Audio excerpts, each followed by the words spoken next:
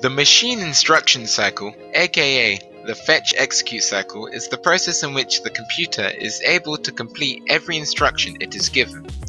Firstly, the CPU fetches an instruction from the memory and puts it into the instruction register. This is a small temporary storage space that holds each instruction after it's been retrieved, almost like a pocket. This is accomplished by using the address bus to send the request to the main memory, then returning the data stored in that location back to the CPU via the data bus. Then, the CPU has to decode the instruction in order to understand and complete the request correctly. Once this is done, the instruction is executed. The control unit passes the decoded instruction to the relevant units of the CPU so that they can execute the request. The result of this instruction is then saved to the main memory for quicker access in future. The cycle is then repeated.